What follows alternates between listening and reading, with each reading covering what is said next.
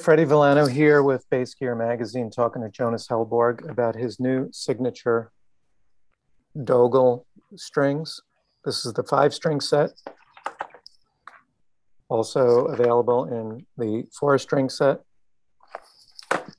So Jonas, how did you, based on some research, I see that Dogal's sort of famous for classical instrument strings. So maybe you could just give us a little background first on how you connected with them, and then we'll talk about the strings themselves. Well, I guess I connected to them originally just from the very fact that they are based in Venice, which I obviously spent a lot of time in. And I recognize the fact that they are one of the serious manufacturers of classical strings, or rather strings for classical instruments, like acoustic guitars, of course, but cello, violin, and upright bass, and all that, those kind of things. And also there is a great string making tradition in Venice, going back hundreds and hundreds and hundreds of years. So that's why we were first started to talk. And my journey with strings is very, very long. I mean, I've been working on trying to improve strings for a good 30 years or so, and mainly with DR strings over the decades. And I kind of felt that I wasn't getting anywhere with that cooperation, and I started to talk to Dogal, and we started actually making some ground on new approaches to the string making, and the strings I used to have with DR was basically a traditional round core with a single wrap on them of the softest material that would function with electric instruments, which was pure nickel at the time. But still, there was still problems with particularly the thicker strings.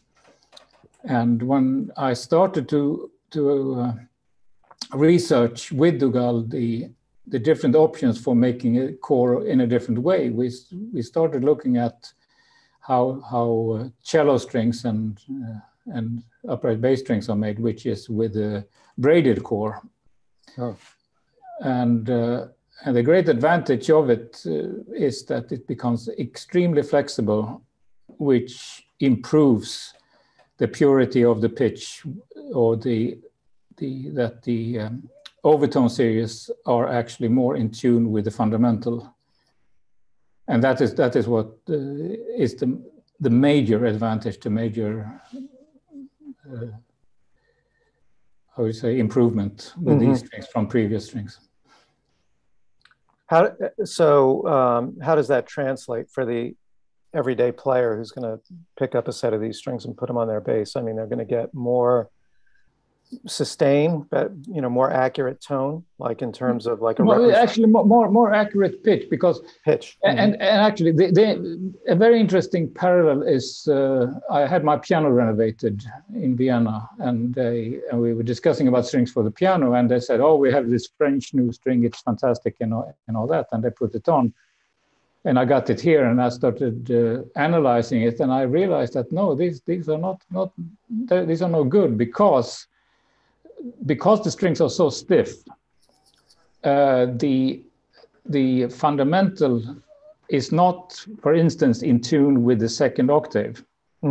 They are different pitches, there are different notes, because the way the strings move, the way the strings vibrate. And that creates a problem in tuning, because what are you tuned to? Do you tune to the fundamental, or do you tune to the harmonic? Right. And this is a unrecognized problem with bass strings, because and you would find it if you take a good frequency analyzer or a good tuning app, and you look at how off the octaves and the other harmonics are. You realize that, oh my God, I cannot even tune this instrument properly. And you will hear it very clearly on the lowest strings when you, for instance, play these strings and you play a low note, for instance, together with the piano or a guitar, you all of a sudden hear, oh no, this is actually in tune. Mm. But I think what they do with piano and what people have gotten used to is that they are not so concerned about the pitch, about being in tune. They are concerned about loudness and character of sound.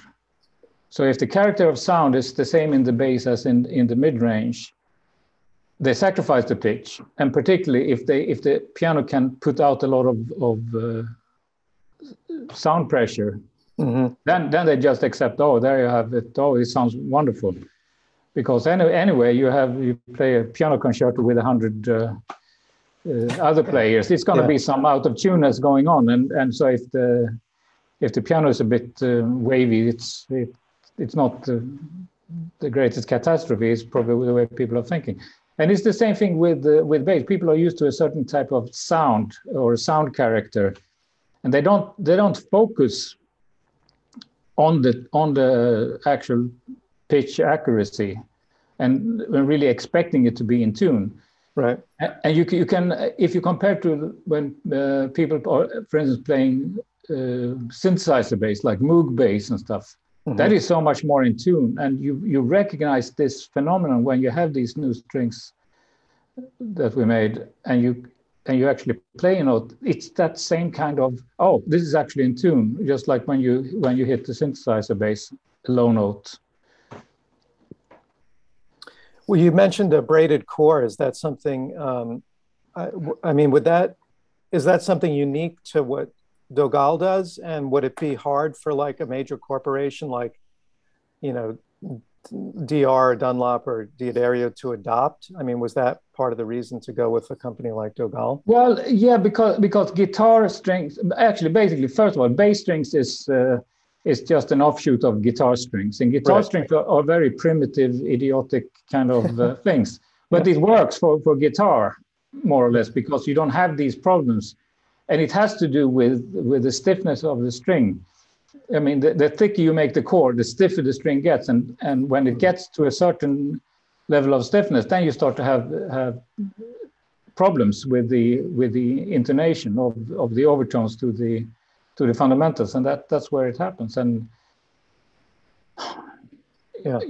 so that technology is unique to people who make strings for classical instruments. It's not unique to Dogal, but it's unique to those companies that actually make more advanced strings, and guitar and bass strings are very primitive, basically.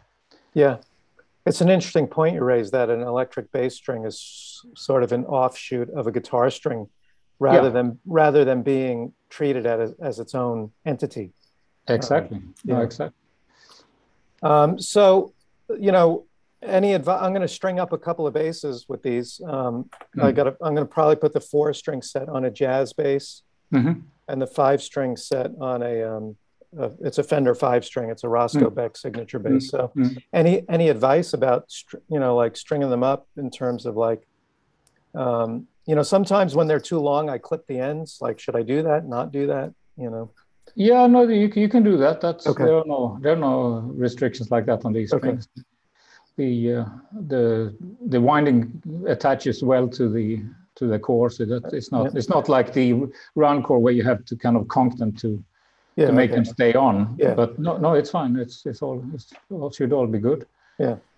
And of course it's not the same sound as your regular bass string, because it's a different kind of string. Yeah. And if one has the sound idea that is that old type of string, fine. That's what that's what that is. This is something different, and it has advantages. And if your preference is in another kind of string, then that's what you should use. But here you do have some advantage, and I think it was. Ed Friedland pointed out on a Facebook post when he heard somebody demonstrating them that they work very well for playing chords. Mm-hmm. on bass, and that is actually really a big point. Is particularly in the low register where it's normally when you play a chord in the lower register on the bass, it gets very confusing and muddy, and you cannot hear at all what's going on. But with these strings, you can. We got to get a set to Colin Hodgkinson then. Yeah, absolutely. What about gauges? I didn't see any. Are they just standard gauge? Because I didn't see any information. Yeah, they are like standard gauge. Whatever. I think they are something like around E string is around 100 or something like that. Yeah. Okay.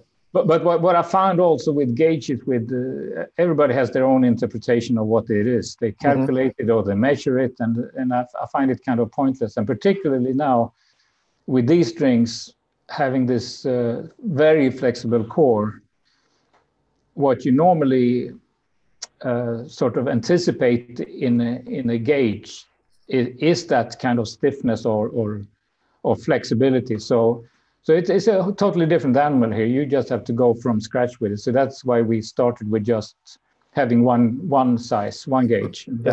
Okay. Then people can relate to it, and then we can, in the future, if there are demands for it, then we might make heavier strings or lighter strings or whatever. But I think the only thing that might happen is heavier strings, because these are very light action. That's a very, very comfortable action.